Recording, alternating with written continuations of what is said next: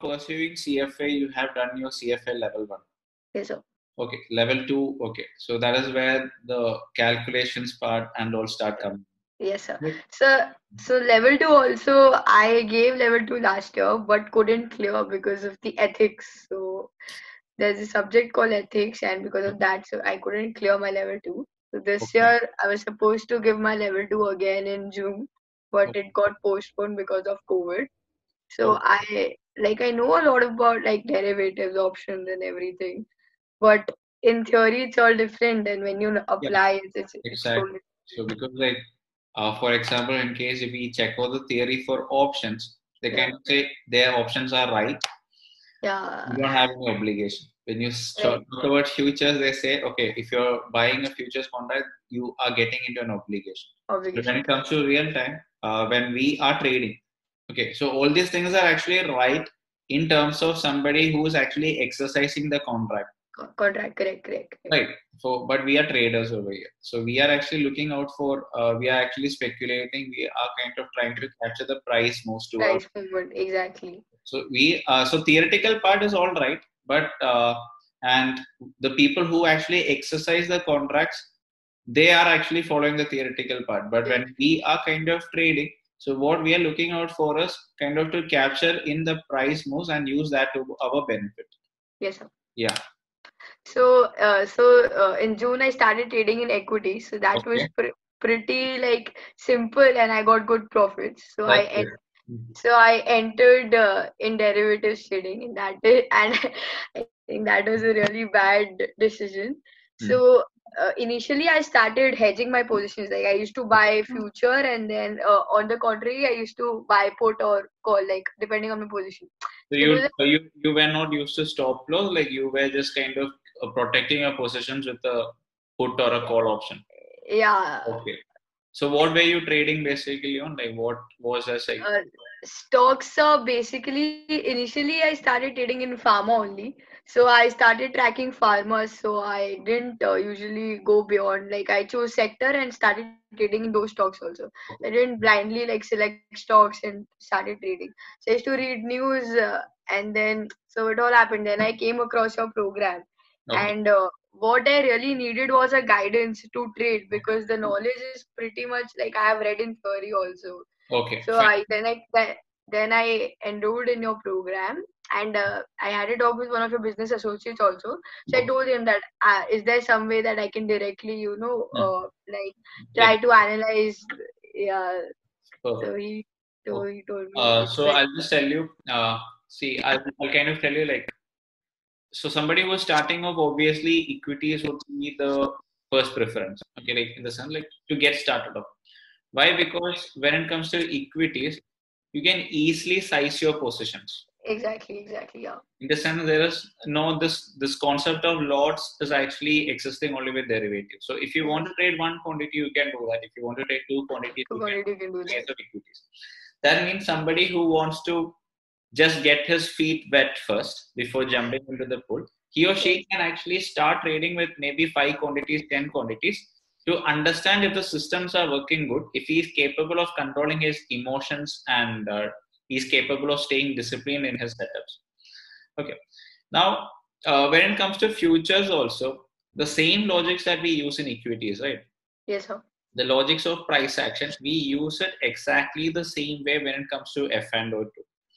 Now, the only thing is we are not, for example, when we are tracking levels in Reliance, so when we are actually tracking levels in ICSA, we are directly trading on ICSA. We are not trading on anything else. We are directly trading on ICSA.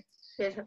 Now, see, when it comes to a bigger capital, when once your capital kind of gets a bit more bigger, if your capital size is actually somewhat bigger, then futures are usually preferred. Why? Because like entering and exiting would be much Is more easy. easier because Correct. you are trading in lots, right? Now, so same logics in equities, whatever logics you use, the same logics can be used in futures also. Only thing is like you have to be aware of the expiry. M M2M and expiry. Yes, Yeah, sir. Yes. you should be kind of be familiar with the expiry date. You kind of need to know what is the lot size. Okay, because Yes, sir. like now, like your position sizing would be different, completely different. Meaning like depending on the stop loss Now Oh, you yes, can't sir. say, okay, maximum risk I can take is 3,000 rupee. That means you can't actually bring out any change in the lot size. Okay. Yes, sir. So same logics that you kind of use in equities, same logics can also be applied in futures. Now, when it comes to future, one more advantage that we have is we kind of get to see the open end. Okay, I'll just give you a simple thing. Just have a look at this particular chart. I assume you would be able to see the screen now. Just a second. Yes, sir. So this is a chart of Nifty 50. Okay, like right now what we are seeing is a chart of November futures. This is the contract. Yes, Right? sir. So now if I kind of have a look, so where do you think there is a resistance in this chart? Where do you kind of think there is a resistance in this chart? Resistance, so Like the uppermost resistance that yes, you see, right? sir. I think at Can sir, I say there is a resistance? yes, sir. Yes, sir. Yes, sir. Yes, sir. This point. Yeah. So see, there is kind of a Actually, resistance over here. yes, Now, sir. yeah. Top points. Now, if I basically look at the candles that is getting formed at this point, okay, if I kind of look a bit more closer into the candles that is actually getting formed at this particular point, what I realize is the price actually touched this point once, it fell down. Okay. Down. Now, towards the end, the price actually touched this particular point. Again, it dropped down. Yes, Now, sir. let's kind of have a look at the kind of candle that got formed over here. Okay, so Okay, let's kind of have a check on the type of candle that is basically getting formed over here. So what I see is this particular. So this is a point, or this is a level from where the price has faced rejection once. Next time when I have a look at this level, same level, what I realize is some sort of a candle like this is getting formed, which is telling me that again rejection is happening. rejection happening. Yes, sir. Even though this candle actually tried to pierce up above the level, it didn't manage to do that. So large number of sellers came in at that point, pushing the price further down. Yes, sir. And that is exactly the reason we sort of have a candle like this. Okay, so got it. That is happening at a resistance level. So looking at levels, I realize it is a resistance from where price has faced rejection once. Now, when I look at the chart, look at the candle that is getting formed at that particular chart now. Now what I realize is something that is actually showing me a large number of sellers coming in at that point, that kind of candle is getting formed. Okay. So you can actually refer to this as a bearish pin bar. Yes, sir. Some people refer this to as an inverted hammer. So all these names are just for kind of giving it. The logic is important, right? So what we kind of see is sellers are coming in. That's it. Okay. So price action is completely about this, like identifying levels, identifying the sort of candles that is getting formed. Now the bad part that we have over here is this was an end of the day, right? So today was Friday. Now based on this candle, I can't trade on Monday. Monday, correct. Definitely, I realize this is a level. I kind of pretty well realize that this is actually a level that is holding. But I can't trade based on this on Monday. Why? Because when it opens on Monday, now considering the volatility that is existing in the market, a lot of news coming in. Based on that, market probably would open maybe somewhere up or somewhere down. Somewhere down, true. So now once again, I kind of have to wait for the market on that particular day. I would kind of definitely have to wait for the market to form some sort of a level from where I can actually understand, okay, this is acting as a resistance, and then probably you could check out for a breakout entry, or you could take out an entry based upon a retest, depending on whatever you are comfortable with. For example, today, so today's thing we'll see. So today the market kind of opened over here. So first candle got formed like this, then again an inverted candle is getting formed, which is basically telling me that probably sellers are coming in, but this is not a time to take a decision. Like this probably would not have been a time for anyone to take a decision because it's just the starting of the market. Market dropped down for a while. It didn't manage to break the day's low. Okay. Price kind of found difficulty to break the day's low. Now, post this, what happened is that at this point, price started picking up.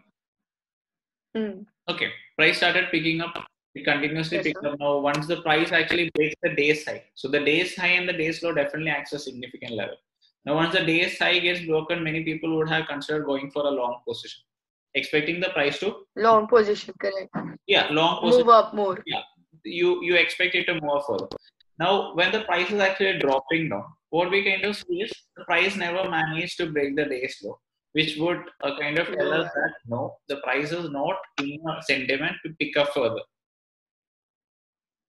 Right. Okay. So, Yes, sir. now the thing is, taking decisions during the market hours, that is what is important. Like in the sense, like after the market has closed, anybody could say, okay, I could have bought here, I could have sold here. Yes, sir. True. Now the thing is, like you should. So right now we are looking at futures. Okay. So you should kind of have a plan in your mind where, let's say that you are just checking out for the opening range breakout. Always you are actually checking out for the first 15-minute high, 15-minute low breakouts. Okay. Now you should have actually checked out for yourself how this system is performing. Okay.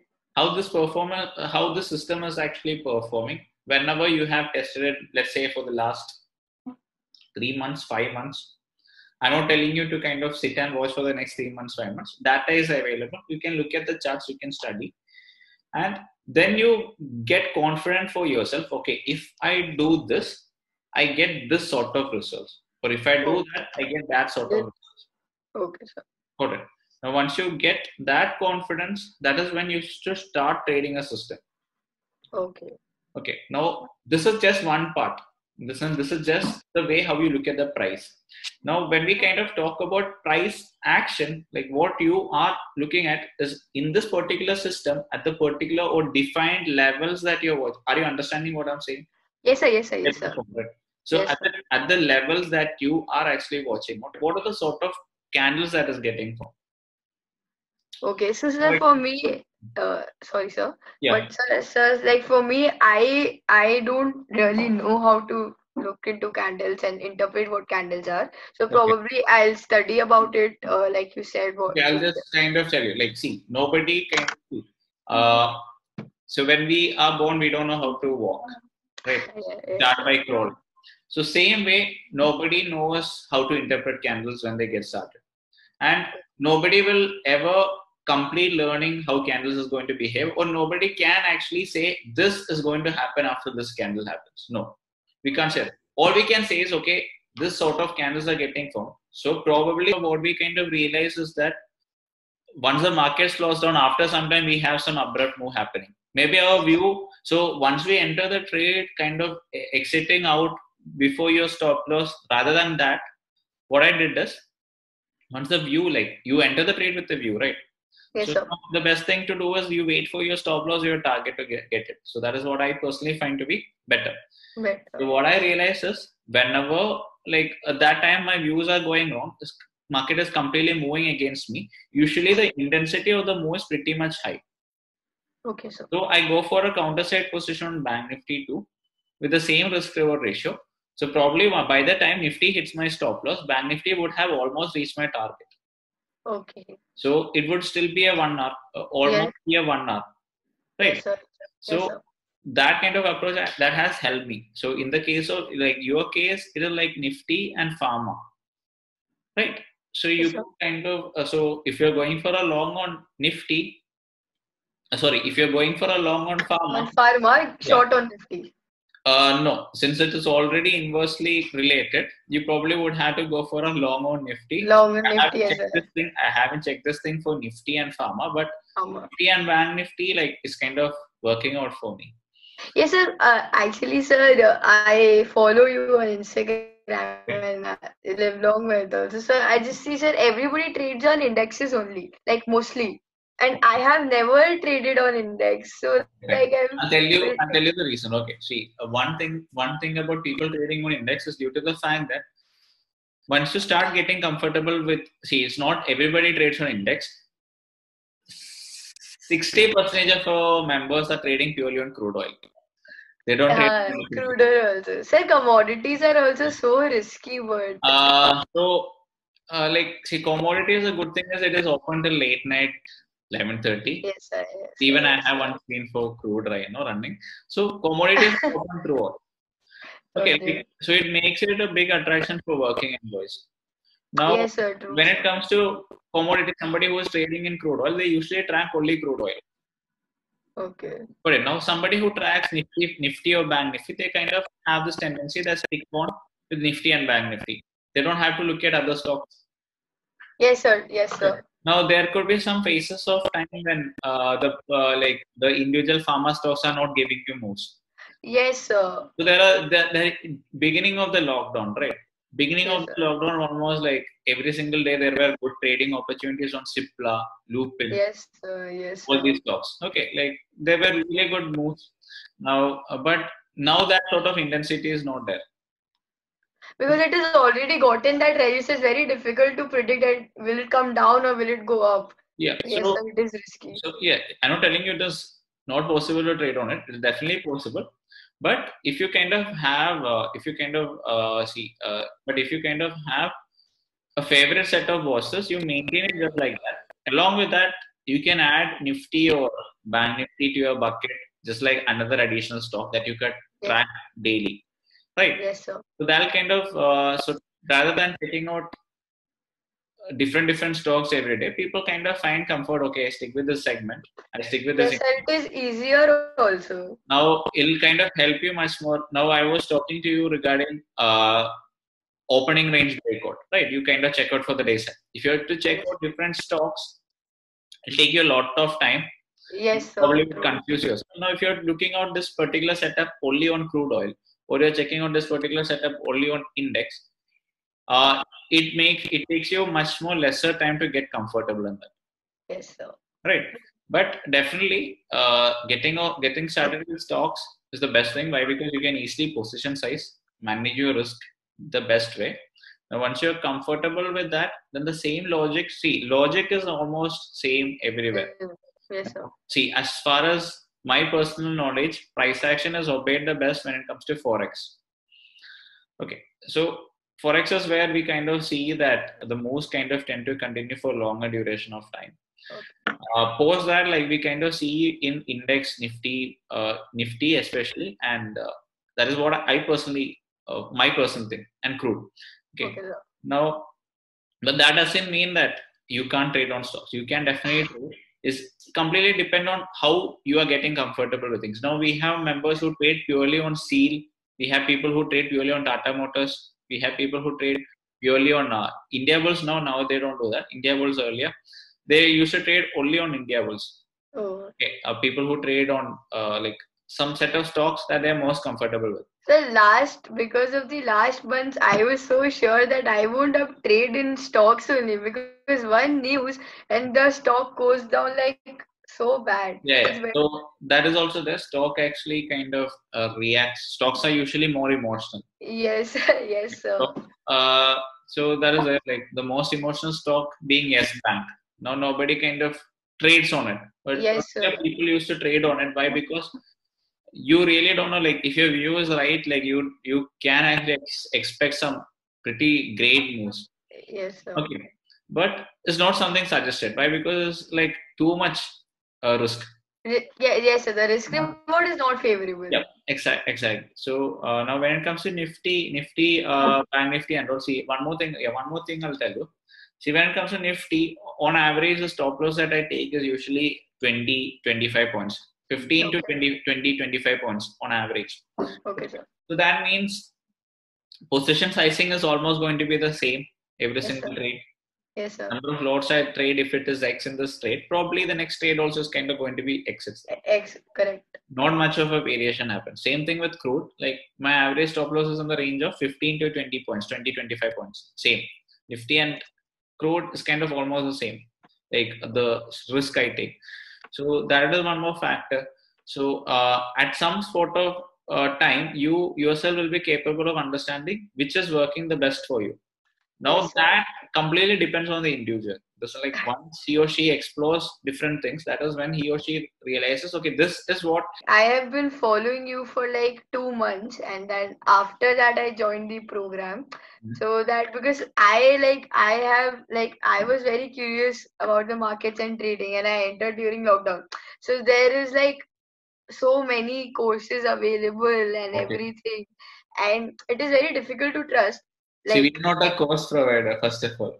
what's that? We are basically not a course provider. Like, Yeah. many people kind of ask, like, why should we take this course from you? Like, so I don't deal in the course part, first of Yes, all. sir, exactly said that. This is the only thing that I personally felt was the best because, sir, I came across a lot of courses, like honestly, but everyone was just, just teaching. Nobody was giving us the practical exposure and the knowledge that we need because, like, I know a lot of people who trade, like my friends also, but they have always have some mentor like Okay. who they sit with, who they ask for trades. So I like needed that mentor only Okay. after watching your courses and everything. So I thought that like this is the best one can get.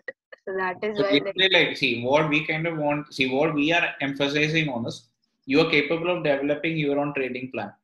Okay. See, logics are kind of, if you kind of honestly ask me, the logics are kind of pretty much the same. this how. So, whichever trader you kind of approach, see, maybe somewhere you would have actually heard this strategy is giving you 90% results. This Yes, sir. strategy give you 70. See, I can tell you, there is no strategy that is going to give you 90% result, or it doesn't happen. Yeah. Only thing, see, maybe a week will give you results. True, true. Yes, sir. Maybe for a week it will give you results, but for the continuous, like for your continuous trading career, it won't give you results. See, on average, a good strategy is something that gives you a hit rate of around 40 to 60%. Yes, sir. Any strategy is going to give you a 40 to 60% hit rate. Now, markets are pretty much trending. You probably get 70%, something more than that. Yes, sir. Now, only thing that is going to help you is your risk reward ratio. Okay, so every time you win, you should kind of be making double of what you risk, and every time you lose, you should be actually losing just a fraction of what you have been capable of winning in that particular trade. Yes, sir. So like for in October, it was like opposite for me only. Okay. And the one thing, that one mistake I did was I carried options for too long, Okay. and like I traded in options, so I know that option like you shouldn't buy options in the last week because of that premium decay. Hmm. So I didn't trade any options last week, but all of my positions got carried away till the last week. Okay. So I was like the market will go up, it will go up because I was like analyzing and from my like everything was showing bullish, but then pharma and Nifty. So see, first of all, like see, option when you're buying option, especially I personally never take any overnight positions in options. Okay. Yes, sir, So I did option that. like I personally do it just for trading. That is, I identify a level where I can actually take an entry, I can take an exit. Exit. So based upon that, like based upon a stop loss, based upon a target, that's what I do for options. Now the thing is, overnight, what I do is just the weekly expiries. Okay, the weekly expiries I sell. So that'll be usually something. Have you heard about something called as an iron condor? Yes, sir, I know So that. we'll be getting into all those things. So where you kind of try to define a range within which the market could lie, and you kind of sell upon the same. If the Yes, market stays within the range, then you become profitable. profitable. Yes, sir. Okay. So over there, you also kind of keep a stop loss where you kind of are capable of limiting the maximum risk you are taking. Okay, sir. Your profit will be pretty much limited, but you can But actually, the yeah, your risk will also be limited. probability is actually very high. Yes, sir. So in that particular case, your risk reward, the Is iron like condos I usually enter, risk reward is like 2:1. The risk is twice and the reward is one. is one. But the probability is pretty much high. Now, even though the risk is actually twice the reward, even if your view goes wrong, you are capable of kind of managing your position, and probably you would be capable of exiting it like 1:1 risk reward, Okay. right? But Yes. the odds of you going right is actually higher. Okay. That is actually something that is pretty much conservative in the sense doesn't involve much. So may I just ask you, like, how was your risk reward actually satisfied in options when you were trading options, where your risk reward actually being maintained the same way you are doing in equities? No, no, sir. It was not. So you kind of have the answer of what probably went wrong, because Yes, sir. now if your risk reward was the same, then probably even if everything went bad, you probably would be still having half of the capital, but Exactly, sir. half of the profit still would have been with you, right? Exactly. So now you realize that already. So Ishita, like what I suggest you is you continue with equities for some more time. Okay. So basically, in another 2 weeks' time, we'll be getting into F&O. So till then, you stick with equities itself. Now, once you kind of understand price action properly in equities, you kind of check out for the normal like logics, right? Like breakouts, all these things.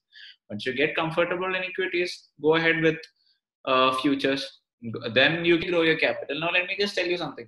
Now, let's say that you kind of reach a stage where you are pretty much consistent. You're pretty much gaining 4% or 5% or 10% per month. Okay, 5% per month or 10% per month. You're continuously making that. Now you won't actually mind yourself in funding your demat further, like increasing your capital. You can do that confidently. But whenever you are actually looking out to make 100% of your account and on a month, usually what goes wrong is you will kind of have this mindset that, okay, if you are going wrong, you'll be wiping almost, when you're looking out for 100%, your probable downside risk is almost 50%. 50%, yes, sir. Right. That is, your capital also comes down by 50%. 50%, yes, sir. Right. Yes, So sir. if something goes wrong, you're wiping out half of your capital. Yes, sir. So that doesn't give you, let's say that you have doubled your money 1 month, but next month you won't be kind of having the courage to add more fund into it, because you know that if you go wrong, you will be actually wiping out half of your capital. Yes, sir. But a system like this, where you are consistently making 5% per month or 10% per month, which you are consistently doing that, you would be kind of willing to do that, because you realize, okay, my downside risk is somewhere like 2.5 to 5% or 5%. Yes, sir. So just think about building something that is sustainable in the sense long run. So you're 20, think about building this as a career to like till you're 50 or 60, yes, as long as you want to trade, right? Yes, So, and this thing doesn't have an age. Like how, like our like eldest trading member is actually 65 years old. Wow. Okay. So he is using it as an exercise for the brain. Yes, sir. But so think about making 5% every single month. Yes, sir. Yes, sir. I think this is a very good Bring setup. bring down your risk in the sense, like bring down your risk. Now let me just tell you, like if you are a CFA who knows trading, Yes, sir. you are a CFA who does the real trading, Yes, sir. you have a very good income potential. Yes, sir. Okay. And so plus, what, sir? No, you exactly understand the things that you're learning. Exactly. And so this was like this was my only motive. First, initially, I thought that because of the lockdown also. So my parents are very strict, like you don't have to go out anything. And I didn't just want to sit in the home and do nothing. And I graduated this year only. And Okay. my exam also got postponed. So Where that did you is like, graduate from? yes, sir. Where did you graduate from? St. Xavier's College. Sensei, that's great. Okay. So, Yeah. so I graduated this year and I didn't want to sit, and all of my friends who got a job Okay. were nobody's job was starting. Hmm. So I and my exam also got postponed. So pretty much I was doing nothing. So I started doing many online courses also. I started Python, SQL, but then it was like I didn't really find it interesting. Like I don't want to do coding all my life. Like I want to know coding, but it's something I won't do for all my life. Then I started, like I did this course on investment banking. It's pretty nice. So I entered into markets, started trading, and plus there's my brother who trades. Like he's an option seller and he's a very big person. Like, he has a capital of 100 CR. So Your brother, where is he based out of, basically? Like we live in the same building. Like Okay, your cousin brother. No, like we live in the same building, so we are neighbors. Like pretty Okay. like that way. So then I start, like he was trading, like he trades now. He started trading from his home only. So one day I went to his home. I was seeing his setup. It was really interesting. Then I started trading in equity. Started. So I thought that I can make trading my profession. Like it's really cool, and plus you get the freedom also. But then he told me that you're just 20 and you have the knowledge, you have time, you can learn trading, but you can pursue it as your profession anytime. Yeah, It's better exactly. to. So That, it's that better to. that's definitely a good option. Like in the sense, like see, trading like it's not like you study trading and then you get into full time trading. But you Exactly. should actually be doing something like you should be pursuing trading alongside. Then once Exactly. you are actually pretty much confident with what you're doing, then you should get into full time Exactly. So then I thought that instead of I made up my mind that it is so easy. I'll just do trading only. It is so simple. You can do it from your home also. So my parents will also be happy that I'm not going out anywhere during COVID. trading. But then I realized that I'm like I can study and then also I can pursue trading. Like there's no such rule that you can't trade like after Okay. college. So then I thought that probably I fund my preschool expense. Okay. Okay. Fine. Got it. Okay, So Shita. So I guess you should basically be focusing on equities for some more time. Maybe we could yes, catch up for sure. sometime later. Okay. Listen, like Yes, sir. So for you sure. just update me your progress. Yeah, yes, sir. Thank you so much, sir. Okay. Okay, Shita. So nice speaking to you. Like I got a lot of understanding about what do you say, like how usually people in their uh, starting like Yeah. what all the thoughts go through their mind.